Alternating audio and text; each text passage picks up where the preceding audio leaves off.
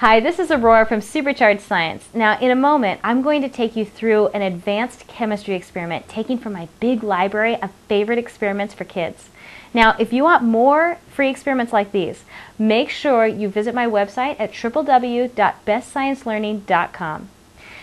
I'm going to walk you step by step through how to take a copper penny, transform it into a silver penny, and then transfer that into a gold penny.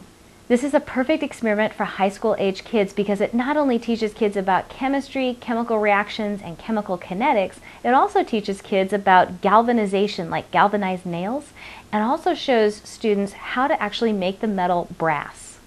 So, what do you need to know to get started? Here's what it is. Make sure you always use safety goggles and protect your hands with gloves as well as your table with a protective cover when doing this experiment.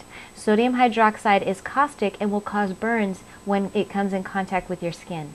Place a small amount of zinc and a small amount of sodium hydroxide in a beaker that's filled with water. Stir it around and heat the solution over a low flame. When your solution boils, place a few shiny copper pennies into your solution, making sure that they don't touch each other. Remove the flame and leave the solution for 5 minutes. Remove the pennies with a set of tongs and rinse under cool running water and wipe dry with a paper towel. You have just galvanized your penny. Brass is made from zinc and copper fused together. Place your silver penny into a strong flame for just a few seconds until the penny turns a color. If you leave the penny in the flame too long, you'll burn off the gold color on the outside. Your penny is now covered with a thin layer of brass.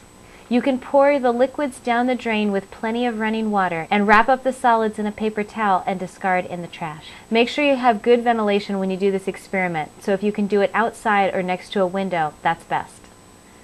If you want more free experiments like this, just visit my website at www.bestsciencelearning.com. I've got dozens of experiments and videos and tons of resources to help you and your kids learn science. My focus is not just on teaching science, but in helping kids develop a real sense of fascination and personal interest in it. So go ahead and download your free copy of the Science Experiment and Activity Guide, plus free experiment videos and more right now. Go to www.bestsciencelearning.com right now and get your free experiments. Happy experimenting! I'll see you in the lab.